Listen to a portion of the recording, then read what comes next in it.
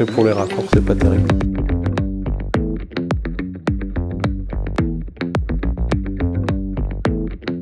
Bonjour, je m'appelle Benjamin Bonniot-Bouchet, j'ai 27 ans, plus pour très longtemps, et donc je suis candidat pour Ugine, décidons, ensemble. Alors bon, moi je me place plutôt dans l'optique d'un candidat, mais c'est plutôt pour porter des projets qui sont collectifs et qui répondent aux besoins des habitants, notamment sociaux, et donc sur toute la commune, pour tous et toutes.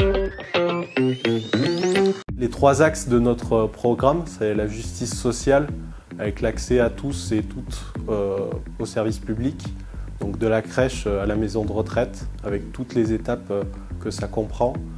Également l'écologie, avec des modes de transport qui sont plus doux, accessibles à tous, mais également sur d'autres points, que ce soit l'agriculture locale, les circuits courts, etc.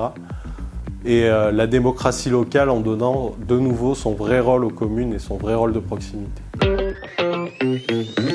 Alors je dirais que c'est un besoin qui est devenu une passion, en rentrant dans les luttes sociales dès 2010 et 2014.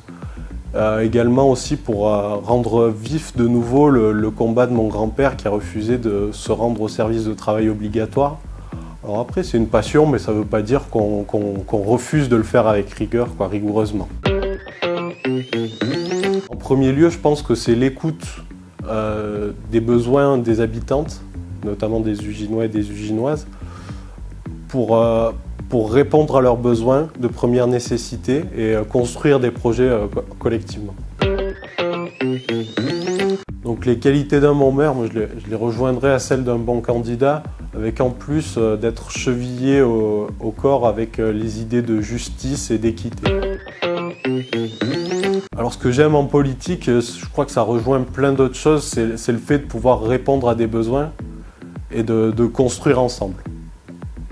Et c'est un petit peu aussi l'idée de notre liste, puisqu'on s'est doté déjà avant de présenter une candidature d'une assemblée populaire pour pouvoir vraiment construire en commun. C'est d'être coupé des besoins, de répondre à des intérêts qui sont court-termistes, et avec tout ce que ça peut engendrer en dérive.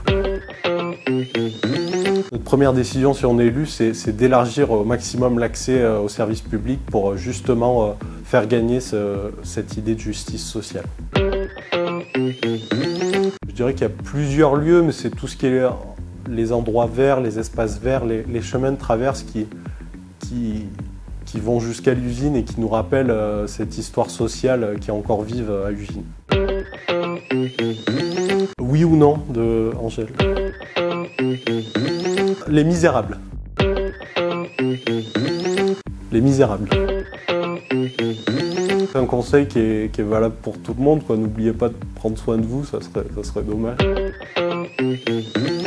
Pour nos idées, en premier lieu, et puis indubitablement pour notre authenticité.